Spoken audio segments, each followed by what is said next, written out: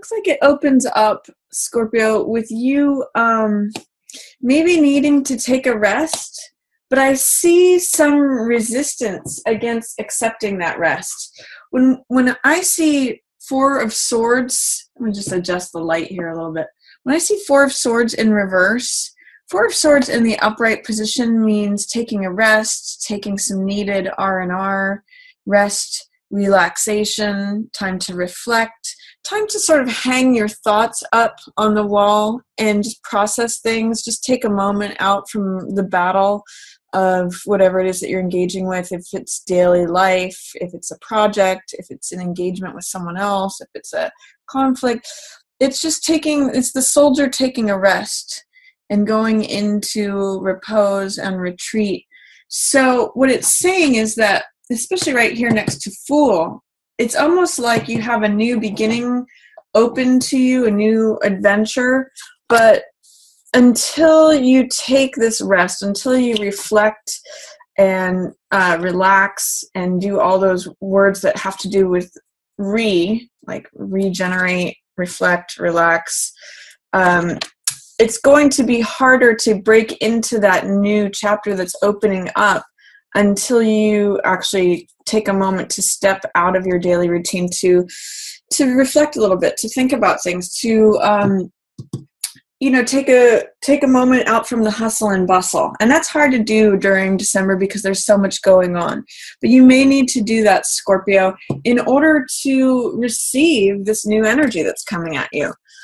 Fool, it's funny because this is going from rest and relaxation and reflection, taking a time out.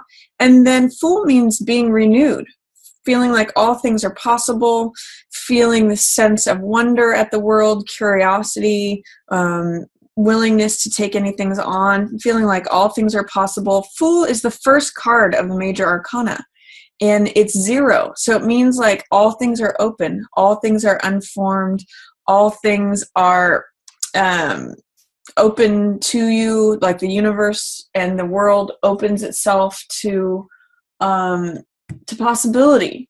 So 0 is like the void. It's all things being unformed, all things possible. It's all potential energy.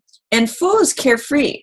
He sort of laughs and charges out into the world, trusting and knowing that he will be supported. So with this showing up for you, but in reverse, it's saying to me that you need to address this before you can get here. And then also this comes next. This is Ace of Coins, which follows being open, feeling carefree, feeling like the world, the wind is at your back. This comes after that, which is Ace of Coins. And it means receiving something new. Aces are always new beginnings.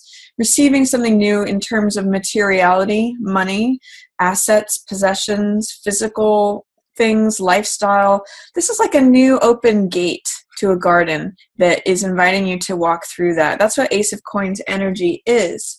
And you can see, in both of these cards, there's lots of flowers. It's sort of like things are blooming. He's carrying a rose in his hand and there's a rose here. It's sort of like smelling the sweetness of life, tuning into what's around you that is rewarding, fulfilling. That's one of the things Fool feels fulfilled. That's why he's got this victory wreath of laurels around his head. He feels fulfilled. He feels like, I'm open, life is rich, life is full. He connects with others easily. He's just carefree, and he doesn't have a care in the world.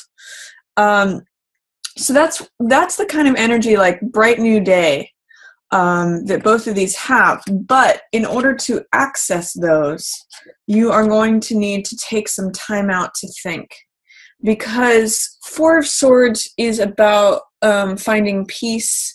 It's about just stepping away from action for a moment. This is non-reactivity. This is letting thoughts wash over you and considering them. As in meditation, sometimes there's an exercise of watching the clouds of your thoughts pass by. It's kind of what this card is about. So you kind of have to be still, take a time out, get through your resistance, fears, doubts, whatever that is that's blocking that, because it's also blocking these two things, which want to come in, which want to, it's like a brand new day. And then this is saying the universe wants to hand you riches. Are you in a place of receiving new money, new assets, new lifestyle, new chapter regarding physical things? And by the way, Scorpio, too, there's a lot of healing and recovery that is in this whole package deal. If you can get over your resistance or your fear or your doubt of any of these things, they're all available to you.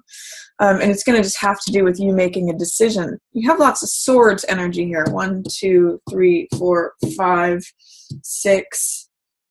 Half your cards are swords, which is the air element, which has to do with the mental realm and thinking things through. It's really going to be a month for you about reflection, thinking things over, thinking things through, getting your mind right. So this card, 6 of Swords, is all about recovery and healing. You can see it's about going from charged, chaotic waters to smooth seas, calmer horizons, new lands that have to do with going from disruption and chaos to serenity, peace, peaceful waters. And in this card, I always point out that there's two figures here. There's someone who is helping someone else who's been suffering, or it's receiving help from someone else, if you identify more with this character, or it could be you helping yourself. So regardless, there's peace, there's healing, there's recovery. Sometimes this card is referred to as science, so it's seeing things logically, seeing things through to a logical conclusion, therefore recovery and healing from something. And it can sometimes also mean literal travel to a new land. It could be a figurative new land, from chaotic place to a serene place to a smooth, calm horizon. Could also be literal travel. So take yourself to a calmer place, Scorpio. Take yourself to the deep blue, oceans. You connect with deep water, Scorpio. You usually have deep feelings. So instead of having deep, chaotic feelings, go to the place where your deep feelings can emerge on the surface. What do they say? Still waters run deep. So I'm going to encourage you, Scorpio, to find that quiet place, even if it's like 5 minutes a day, just to reflect, to pause, to take a time out, because that's really going to give you access to the sunny, renewed vitality, like all things are possible. My life is carefree. I'm able to invite new things in because I'm making the space for it. And also, I'm able to invite in new money, new assets, new lifestyle. A sunny day, I'm able to walk through this gate because I've taken the time to smell the roses. And by the way, there's a lot of recovery and healing in that. So take a time out, take a pause. Again, even if it's only 5 minutes a day. If it can be more, all the better, to give yourself a real retreat, a real sanctuary. But the more you can do that, the more you will turn this energy around and have it available to you instead of suppressed, instead of not being able to access it out of fear, out of doubt, out of any resistance. And one of the ways that you can do that is through taking action. That's what this whole row is about. You can see all of these are swords cards surrounding the active cards. So you can surround your action by overthinking things. But what 2 of Swords is about is someone who checks out. They're willfully blind. That's one of the names of this card, because they don't want to face a decision. This is indecision. This is stagnation. This is avoidance. This is checking out, dissociation. It's saying, I have 2 options here in my hand, but I don't want to choose either one of them. I'm indecisive. I don't know which way to go. I don't know which sword to use. Therefore, I'm not going to use either one of them. I'm just going to remain here in my indecision, and I'm going to check out. So what I always say about this card is that you can choose to stagnate. You can choose to be in indecision. You can choose to check out. Or the way out of this is by taking action. So it's kind of counterintuitive to this, but it's going to help you to reflect and take a pause to help you make a choice and to help you take action on something. So the way out of this is by choosing one of the swords, pulling off that blindfold and stepping forward. It's not being too worried about which choice you make as long as you make a choice. Sometimes the agony of this card is the unwillingness to make a choice, the unwillingness to make a mistake, perfectionism. You have to be willing to make a choice and then correct it if need be, make a different choice later. But you can't just stop time. Time will happen around you, but you can stop yourself within time. That's what this card is about. So engage with life. That's what this guy does, Knight of Rods. Another thing you can do to help you make a decision if you're struggling with that mid-month, Scorpio, is consult someone who has experience, who has wisdom. This is the King of Swords, which is the king of thought. He is in alignment with the truth. You can see he's chosen one sword. He has experience, wisdom, knowledge. I call this my King Solomon card because he considers both sides of the matter. He employs logic. He employs thoughtfulness. He thinks things through, and then he makes a wise decision. So these oak leaves represent, experience, knowledge, wisdom. Rely on him to help you make a decision, to help you choose one sword, to help you see which one of these is the truth for you. He can probably help you weigh options, Scorpio. So oftentimes King of Swords is Aquarius, is an air sign person, so Aquarius, Libra, or Gemini, but it can really be anyone who holds the King of Swords archetype. So someone with wisdom, someone with experience, someone who's used to making decisions, someone who can help you get insight and clarity on the truth, someone who can help you weigh options, pros and cons. So I'm going to encourage you, Scorpio, who is it that can be an ally to you? Who is it that can be a mentor? Who is it that can be a resource in terms of giving you expertise, in terms of weighing pros and cons? This could be a lawyer. This could be a counselor. This could be a boss, a father figure, a family member, a spouse. Whoever it is, this could just be an expert in the field. Whatever it is that you're trying to make a decision about, talk to someone who's an expert. Talk to someone who has made those kind of decisions before. They're really going to help you out of this. Instead of deliberating and feeling like you're kind of alone and that you're in this hazy fog of trying to figure things out, get help. Rely on someone who has experience, because that's going to really help you in December, Scorpio. And then I see two figures here. They're both, one of the commonalities between the two of these is that they have a lot of daring. They have a lot of pluck. On the low sign, they can be overly daring and to be reckless or careless, to look before they leap. This card, Knight of Rods, is about courage. He's the Knight of Fire. So knights experiment between energies. So they swing back and forth sort of wildly between energies, doing something too much or doing something not enough. Knight of Wands he's cocky, he's daring, he's bold, he takes action, he doesn't think twice about anything, he's fiery, he runs, in the rider weight, his horse is up on two legs, he's charging forward. On the low side, though, he can be reckless, and he can be jumping into things before he looks. He can, just trample over people's feelings. He can be fiery. But he's got that sort of plucky, courageousness, that sort of thing.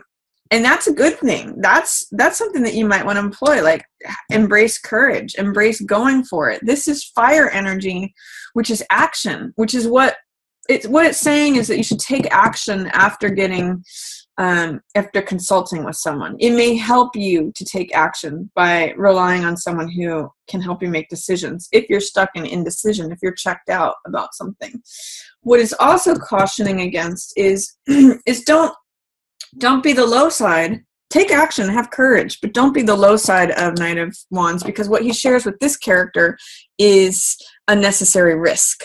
This guy, I sometimes call this card putting your head in the tiger's mouth.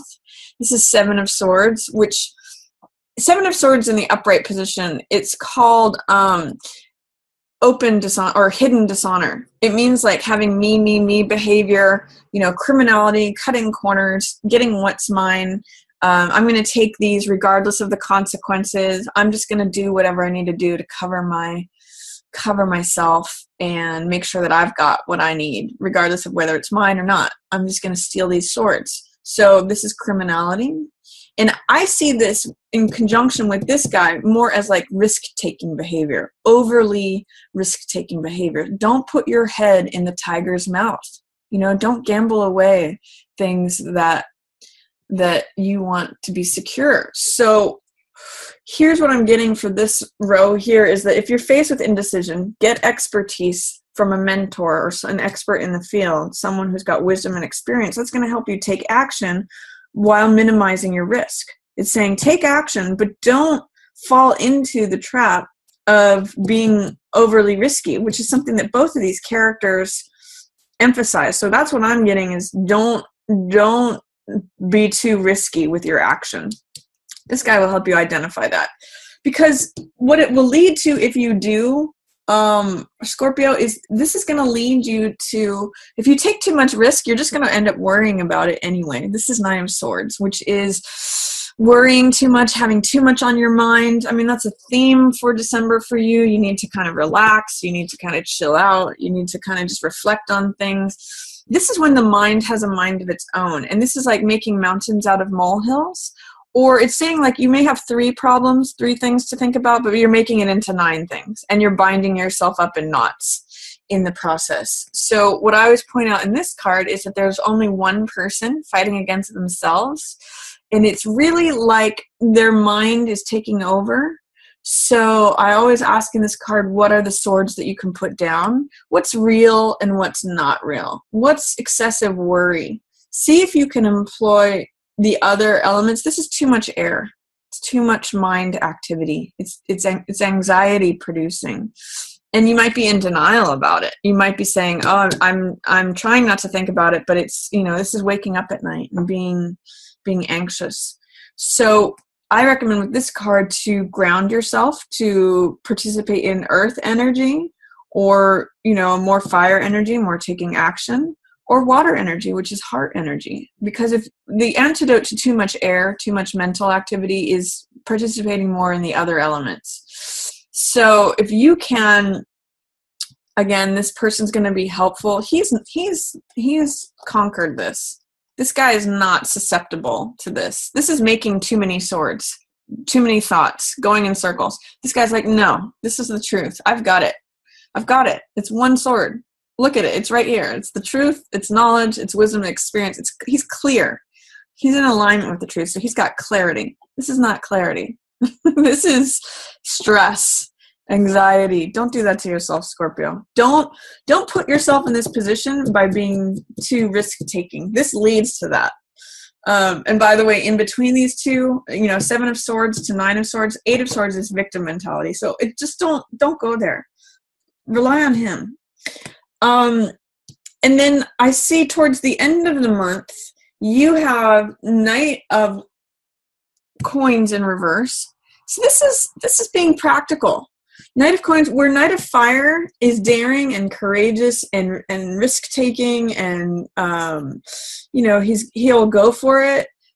Knight of Coins steps back and considers the matter. He's practical. He's like, what's the bottom line here? This is the salesman card, Jack of Diamonds. This is the same card that the United States has. So it's like, what's the bottom line? What's the bottom dollar? Where's the budget at? Where are the funds going to come from? Have I crunched the numbers yet? Is this practical? Is this going to suit me in the long term? Is it grounded? I want to think about this for a while. So what it's saying, again, God, it's just like almost, it keeps coming, Scorpio. Be practical about it. This is saying you might not be being practical about it. Don't be overly risk-taking. Don't cause yourself the anxiety or the stress. And try to be practical about it, because it's saying you might have a hard time being practical about something right now. You might be having a hard time making the grounded decision that gives you lasting results. Be careful about being overly risk-taking. All 4 of these cards are saying that to me. You really need to, you may know about that too. That might be why you're checking out. That's where this guy's going to help you. I can't stress enough that you really need a mentor or someone with wisdom or experience to walk you through this, Scorpio, because